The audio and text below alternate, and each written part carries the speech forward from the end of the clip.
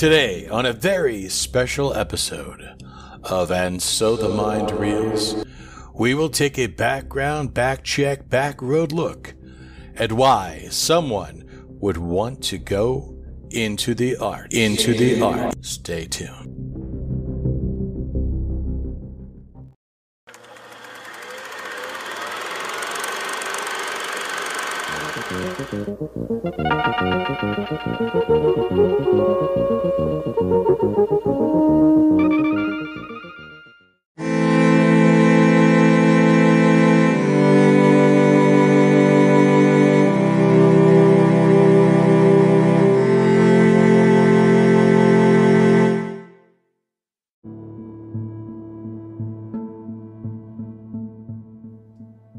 Welcome back, everybody, to another episode of And So the Mind Reels podcast. Thank you so much for deciding to listen today. And the last episode, I mentioned that I don't have any sponsors, underwriters, corporate type people giving me promos for their promos. So what I do have, though, is a lot of creative, cool friends that do a lot of creative, interesting things. One of them I thought I'd go ahead and give a shout out to, and that's Mr. Al Admire. Alan Admire was a part of the sketch comedy improv group that I was a part of way back in the day. Al had a lot of experience with improv groups from Second City and taught me a whole lot. Now, Al and a guy named Pat Finn. Pat was also a member of Second City and has been an actor on Friends, and he's been on Seinfeld. Anyway, he and Al have teamed up and created a company called Improvability. And what they do is they teach business people the skills and the keys of improvisation. They also now have a podcast going called Improv for Business that teaches you a whole lot about the yes and, the building upon, the team building type things that businesses can use, all based in the rules of improv. I've been in improv for a long time and did it for a long time, and I've been listening to their podcast, and I'm learning a whole bunch of stuff, so you can always learn. It's called Improv for Business Podcast. I highly recommend it, and don't tell them that I sent you, because you're just going to be clicking on your phone to get it, and you wouldn't be talking to your phone. It'd be kind of odd, and people might think you're weird. Anyway, so today, what I wanted to do is kind of pull out a little bit more detail of a question that I asked a friend of mine, Bob Baker, who has his own show going, and I was a guest on there, and we were able to ask each other 3 questions. One of the questions I asked Bob that I guess I always ask of myself, and I ask other people that I meet who are, they're actors or they're filmmakers or they're artists or they're dancers or they're somehow involved in the arts. Because arts, in a sense, with people, isn't the most lucrative field that you could go into, the most respectable thing to go into. If you're at a party and someone says, "Hey, what do you do?" and you say, "Oh, I'm an actor," and they're like, "Oh, really? How's that going for you?" It's kind of there's kind of a stigmatism of being in the arts that people would rather you answer by saying you're a podiatrist or a dental hygienist or something of that nature, where you have a career that is formidable and kind of upstanding in society, and you can proudly throw your chest out and say, "Yeah, that's right, I'm a lawyer. I'm an upstanding member of society who contributes to the well-being of everyone involved. I don't merely just prance about the stage, reciting lines and being all dramatic and singing songs and painting pictures that just hang in people's living rooms. And why would you want to be an artist? Please tell me." So, I always am drawn to people of the arts and wanting to know what made you want to do this? I mean, was it something in your childhood? You liked finger painting and you wanted to grow up and do it for a living, or you liked using your imagination and playing house and wanted to grow up and just pretend to be other people on the stage or in movies, or, tell stories? You love telling stories. How did it come to be that you said to yourself one day, by golly, this is what I'm going to do, and I'm going to make a living from it, and, damn the torpedoes, full speed ahead. So I asked Bob that very question. I asked Bob, why did you decide to pursue what you pursued? I mean, he's an author. He's written books. He's in music. He's written books about music. He does affirmations. He's written books about affirmations. He's just done a lot of creative things and sustains himself. Just totally makes a living doing what he wants to do in the creative field. So I asked Bob, I said, what was it that drew you to the arts, that made you want to do that? You know, instead of like going to work for McDonald's or being a shift manager at Denny's or, you know, being a paralegal or anything that's quote unquote respectable. And I'm going to go ahead and play Bob's answer for you. And it's quite revealing for anybody who's ever gone into the arts or wanted to be into the arts. You may find some things that he says kind of resonate within you. So here's his answer. Good. Okay. Good. Good question. You know, it's interesting because I've often said I don't know. I've always had. So we mentioned being raised by single moms and being and I was my mom's only child. I think it's in a similar way that you were, and so I had to learn to be independent. I didn't have the siblings around to interact with, you know, and so I learned to be very independent minded. I think that was one part of it. Also, when I was a kid, I can't remember what your experience was, but in grade school and early high school, I was like extremely I was very kind of shy or socially awkward, lacked a lot of confidence, self-worth, you know. Here too. Yep. But it was weird though, because I felt like I would like see people at parties or something that were like laughing and making other people laugh, and they were kind of like and people performing or whatever, and thinking there was something inside of me that said, man, I want to do, like, I felt like there was something inside of me that was wanting to come out and express itself in that more in that manner, but that I was being held, and I eventually realized I was being held back by this exterior of shyness and awkwardness, and I stuttered a lot when I was a kid too, which would make me even more nervous about talking to people, especially girls at that time. So I don't know, because I didn't have role models per se. Like sometimes you'll have a role model in your life who, you know, my uncle or my dad was an entrepreneur or something. My mom was a very loving, beautiful person, and she did amazing things to raise me in the best way that she could with very limited funds. She always had like low paying jobs, never had a car.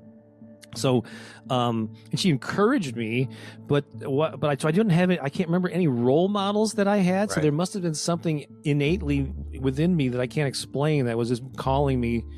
And I think another thing that I did, since I was bad at sports and I didn't get accepted in a lot of the regular school activities, I turned to the arts. It was like there was something that I could control, and so I turned to music and writing, visual art, and so I was really drawn to creative things. And I don't know what it was, but I know I was stubbornly determined over the years to figure out a way to make a living doing something that I enjoyed doing, that was of my own making, and couple that with whenever I had jobs, and I've had a lot of them, you know, I've always had to do what I had to do to at least have a place to live and a car that ran.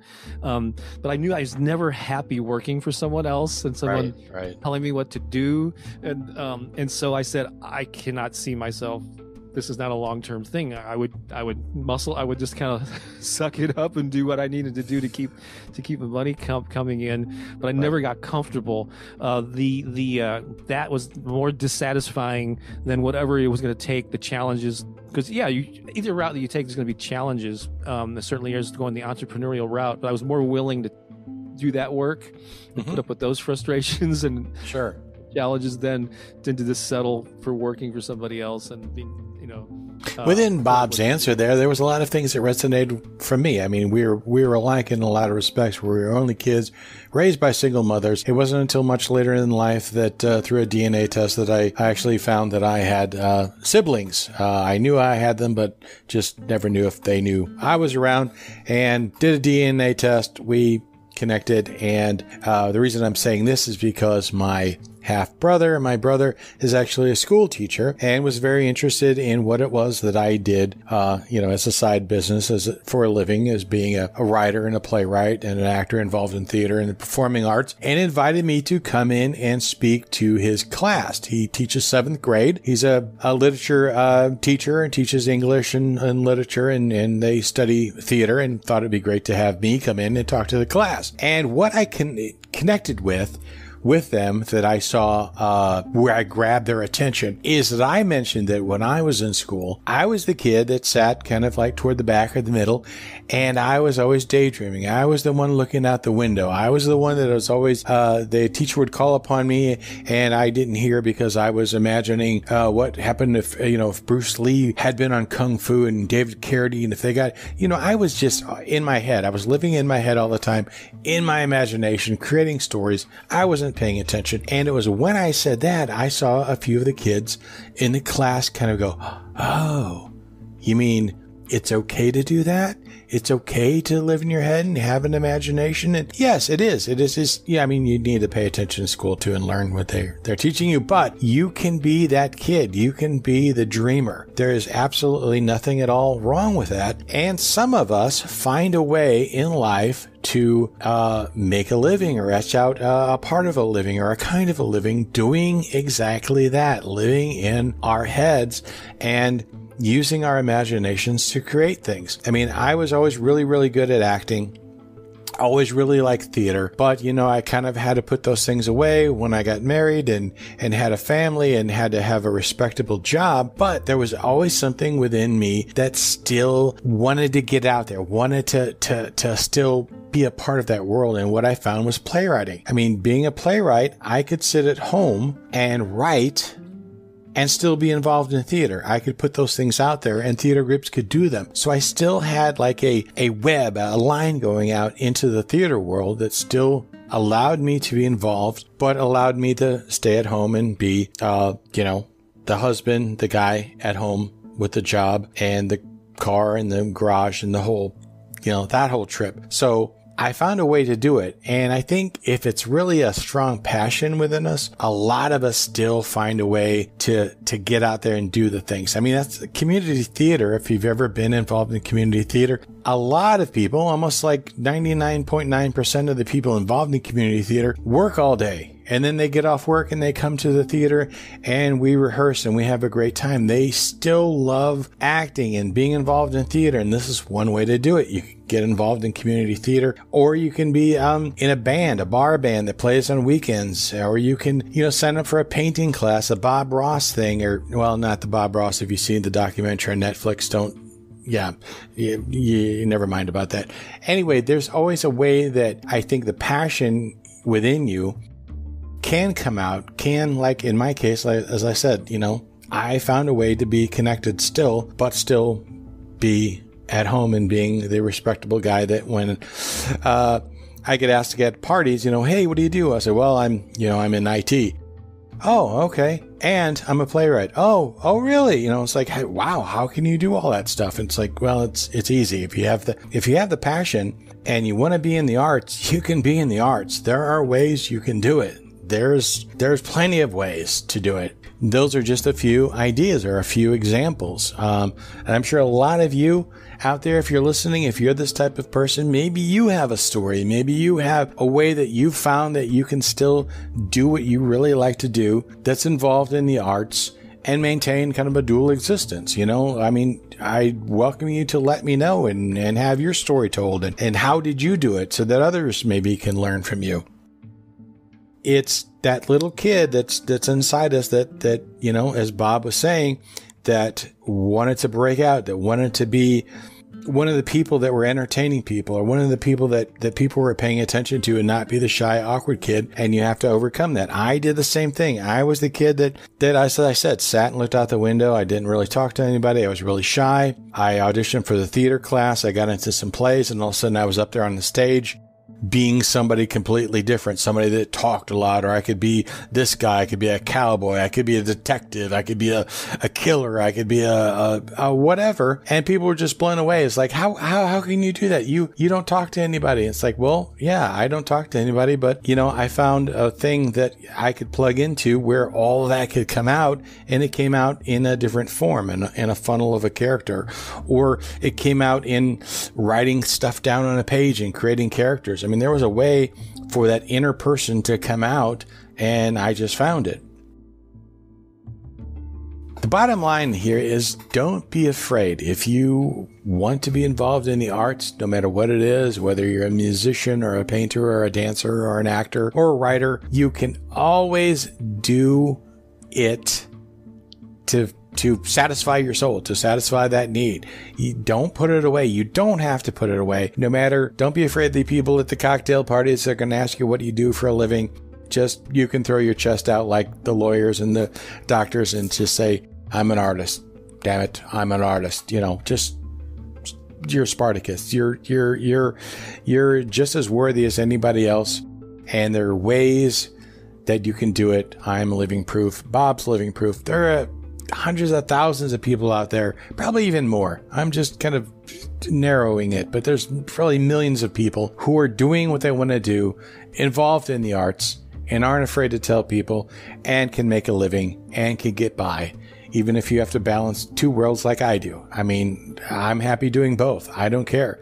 It fulfills a need in me, and as Bob does the same thing, and I'm sure Al and Pat, the other guys I were talking about at the beginning, doing their improv thing, they're fulfilling a need, that a passion that they have, and it's very simple. So that's the bottom line, the takeaway. I thought I would close this with a very appropriate quote from one of my favorite writers, just one of my favorite writers, Kurt Vonnegut Jr., who had this quote that I had up for a long time, and just as I was talking about going into the arts, I thought, I know where I've heard this before. And this is from Kurt Vonnegut Jr. And the quote goes like this: "Go into the arts. I'm not kidding. The arts are not a way to make a living. They are a very human way of making life more bearable. Practicing an art, no matter how well or badly, is a way to make your soul grow. For heaven's sake, sing in the shower, dance to the radio, tell stories, write a poem to a friend, even a lousy poem. Do it as well as you possibly can. You will get an enormous reward. You will have created something." And so the mind reels.